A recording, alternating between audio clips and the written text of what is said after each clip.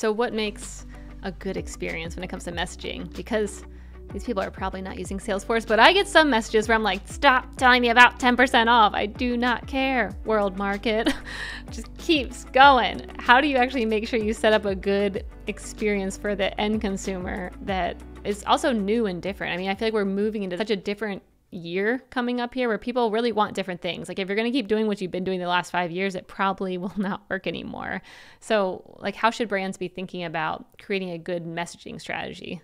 Or what have you seen that works? Yeah, the personalization is key here, right? We like to say the right channel at the right time for the right person, meaning you may be absolutely ready in your brain to go and purchase something from some company, and they may actually be able to promote to you that product. But if it's not on the right channel at the right time, like it can actually have a negative effect on you because you may be like, oh, you're sending me another SMS right now. I don't want this stupid thing that I left in my cart.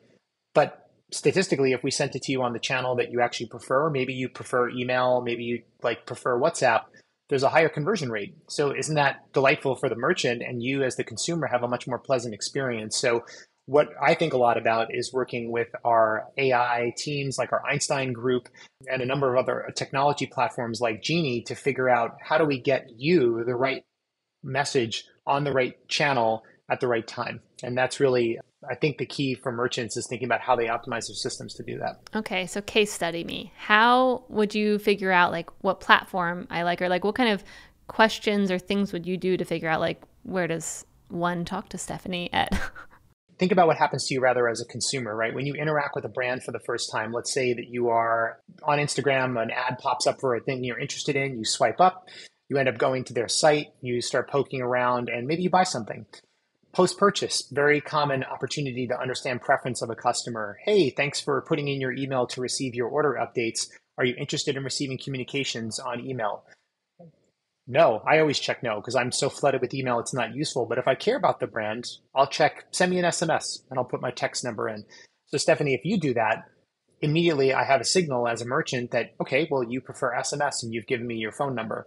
So now what I'm probably going to do is start a campaign automatically that sends you something at some predetermined time to see if that channel is really good for you. Maybe I send you a follow-up coupon or an add-on to the thing that you bought. And if we have a positive conversion over that SMS, that's another signal that we can say, oh, Stephanie also seems to like getting these SMSs and maybe we can try more.